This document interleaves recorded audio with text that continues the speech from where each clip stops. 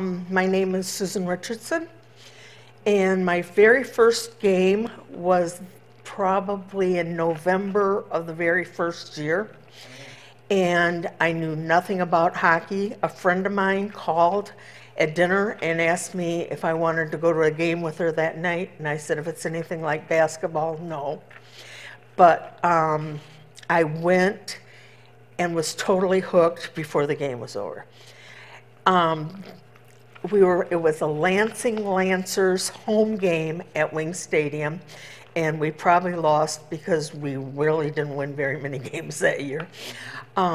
It was very exciting. My seats were right next to Mr. and Mrs. Parfait, and every time we scored or anything happened, Mr. Parfait would hit me, and they would say, just hit him back, and I said, oh no, I'm just new here, so it was fun. But the first year after that, whenever I wanted to go to a game, and none of my friends liked hockey, I would pay for their gas and I would buy their tickets just if they would drive me there, because I didn't drive. I even lugged my parents there one night. I mean, it was that how bad it was. And I bought season tickets the next year. I have been a season ticket holder for 43 years. I missed the first year. And then when the first year of the UHL was also year 2000, I think. Gilmore's closed, which I had been employed with for 35 years, and didn't think my unemployment money needed to go to hockey tickets, but I did get a job at the Radisson the first week I was off work, before I was off work, but I didn't know what hours I was going to work. But I went to all the games, just didn't have season tickets. I think the players are smarter. I think they have more skill. They're faster. I think the whole leagues concentrate more on player safety than they did back then when 45 years ago they didn't wear helmets to play unless they wanted to. Now they have all the gear. I think they're much more worried about concussions and serious injuries like that. The whole, and there's less fights, which is good. I mean, we don't have out of control players going up in the crowds very often, which we did back then a lot. But the players themselves have changed a lot. A lot back 45 years ago, those players were very young and just came out of juniors. Most of them had not even a high school education. And now most of them have college educations. And so I'm not saying it one way is wrong or another, but I think they're a lot better equipped to go into life after hockey. Attendance, the first year was up and down because it was new. But then when we had the winning years, some of them we had really good crowds, but even when the playoffs came up, they would go down. And I think in the last couple years we've seen attendance grow.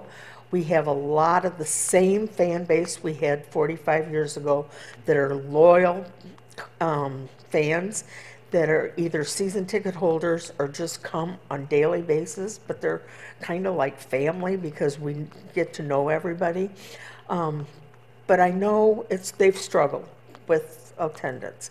But I think with the staff they have now, they're really working on it, and I think they're being successful. The Booster Club has changed over the years. We did have a booster club, very large booster club,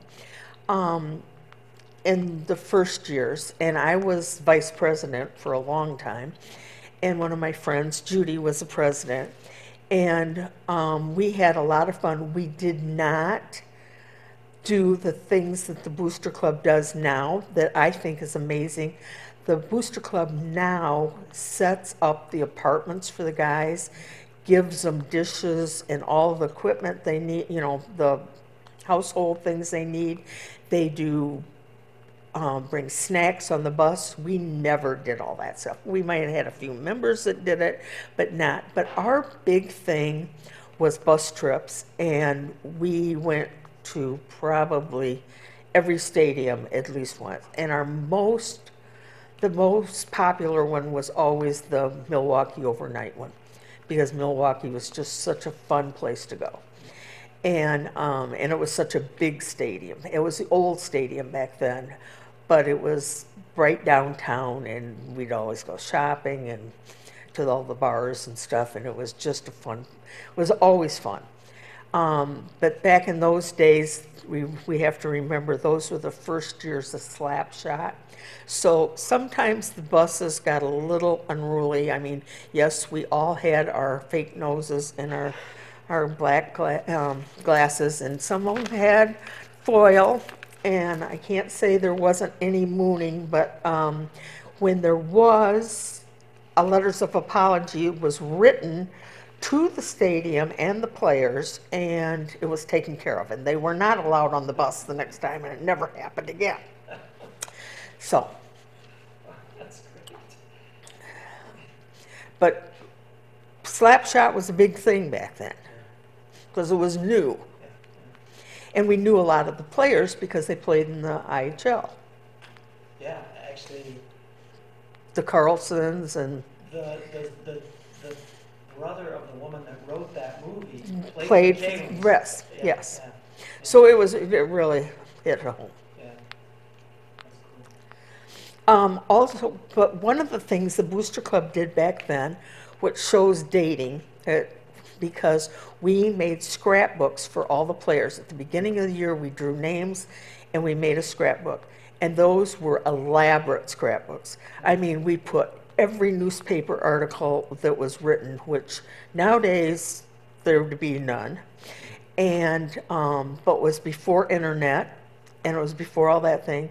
And we had pictures and programs and everything. And some of those scrapbooks were really thick. And then we had a part at the end of the year and always gave it to them. But there was always a couple members that didn't get theirs done, and so there was about 5 of us girls that would get together before the party and have to put rubber cement glue all these pictures and articles in this thing, and sometimes we were just like dizzy before the night was over. They all thought we were drunk, but we weren't. It was rubber cement that we'd buy the jugs. So. But somebody says, why don't they do scrapbooks now? There's no reason to, because everything's on the internet. My favorite player, I've always had a favorite player or more. Probably the first year, my favorite player was Greg Steele. Probably always will be. He's still friends of mine. He lives in Florida. I liked the way he played. I just liked him as a person. And then the other one was Doug Dirksen. And Doug Dirksen was a really quiet player, but he was really a good player. He was great at face-offs, and he was good at scoring goals. And matter of fact, he scored the winning goal, I think, in the first Turner Cup year. And he was always one of my favorites. How about more recent times? More recent, and you know what? Back then, one of my favorites that I got really close with was the trainer Terry Roof, and I think it's because I made his scrapbook, and I've always stayed friends with him and his wife, and they always still bring up that scrapbook that they had it, you know. Recent, and then Paul Picard. I have loved Paul Picard since he came to Kalamazoo. I can remember the game in Saginaw. We were at a bus trip, and he came out of the locker room, and it was his first game there, and he said, "Hi, I'm Paul Picard, number 5," and we all laughed at him. And to this day, we still call him Paul Picard, number 5, after he's been to all his positions, and him and I are still friends, and through all that we went through. He was always a favorite. Um, and recently, I think right now, probably my favorites are Ben Wilson and Justin Taylor. Um, I know them from the gym, and I know them from, outside the arena, but they're just, I really respect both of them. Most memorable game, I was probably the first Turner Cup we won. We were it was the seventh game, and it was in Grand Rapids against the Owls. We both clubs' fans wore red jackets. So when we went up to buy the tickets for the seventh game, they thought we were, most of us, they thought that we were Owls fans, so they gave us really good seats. Well, then the K-Wings fans got there, and they scattered us all over the whole stadium, which didn't help them because there was probably as many of us as there was them, and it was a little stadium anyway. And and our security and faculty and everybody went, and naturally. And a funny story is we all had air horns back then. Well, Kalamazoo, none of the marinas had air. So some of my friends went up to Grand Rapids and found this marina, and they said, "Do you have any air for air horns?" And they said yes. They had one case left, and they had their red Booster Club jackets on, which the guy thought they were Owls jackets because he didn't look at the back, and he was so nice he carried them out to the car after he sold them all the rest of the air, and put them in the trunk, and saw all the K-Wing stickers and knew what he had done. It sold the opposition. So we had all the air for the air horns that night, so it was pretty noisy. And then after that game, I think we won it in the third period. We partied at the stadium. Then we went back to the stadium in Kalamazoo, and were there until wee hours in the morning. And then the owner of Pizza King opened up on Portage Street, who was a K-Wings fan, opened up the pizza place, and we went there. And I finally got home. It was when my mother was going to work at 5 a.m., I think, and I thought, oh, well, I'll go to sleep for a little while and get up and go to work. Well, I called my boss and said, I'm not coming in. I have too much to do today.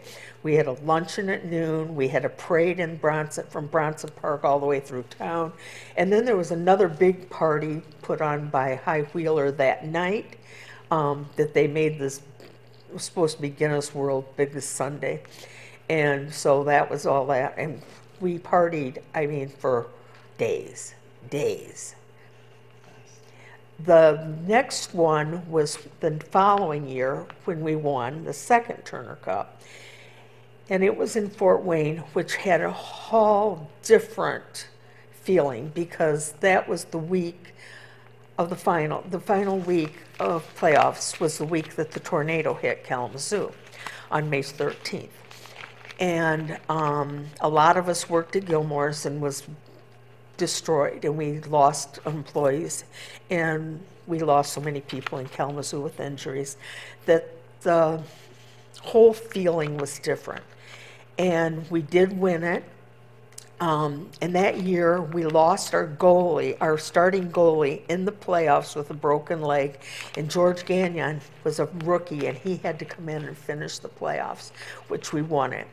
But there was no parade because Kalamazoo was a disaster. And but I felt then at that one time that the Fort Wayne fans really cared about us because I had phone calls that people knew me called to see if I was all right, and they would come up to the games and ask if we were all right. I still love my K-Wings up and down, and I think they're on the right direction.